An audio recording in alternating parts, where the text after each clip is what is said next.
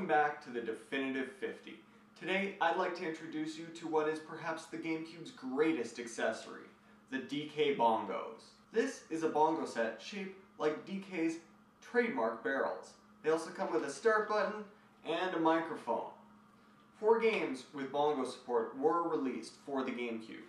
The 3 Donkey Konga rhythm games and the exceptional platformer Donkey Kong Jungle Beat. The Wii game Donkey Kong Barrel Blast was originally planned as a GameCube game which would have also supported the peripheral, but support was dropped when the game was moved to the other system.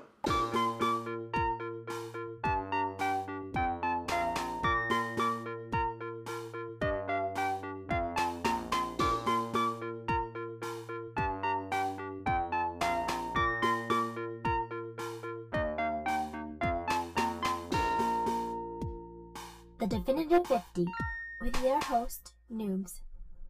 42nd on the list of Definitive 50 GameCube games goes to the first of the DK Bongo games, Donkey Konga.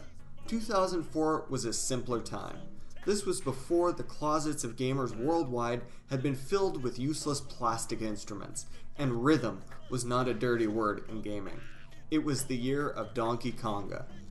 This title allows you to slap along to Nintendo music and pop classics alike. Play focuses on smacking the left and right bongos as well as clapping in sync with music. Unlockable minigames, multiple difficulty levels, and a 2-player battle mode should keep you pounding out hits for a while. Perhaps Donkey Konga's only shortfall is its thin track selection. The specific songs you get to play vary depending on region, but you won't get more than about 30 tracks in any case.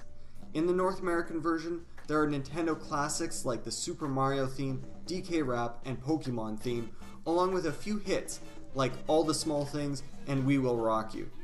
It's just too bad there couldn't have been a lot more. Hope you like Rock Lobster. Donkey Konga spawned 2 sequels, Donkey Konga 2, which maintained much of the same formula of its predecessor, and the Japan-only Donkey Konga 3, which added a stack of classic game music. Research on Season 3 of the Definitive 50 continues. I'd like to offer a big thanks for all the PS1 games suggested so far. Keep them coming, and be sure to check out Radio Splode Episode 6, where Weskimo and I continue the PS1 discussion. Let me know what you think of Donkey Konga and the Definitive 50 in the comments section below. Don't forget to rate and subscribe. Huge thanks go to Sulcy and Amanda T for our intro. Sulcy did the animation and Amanda T did the music.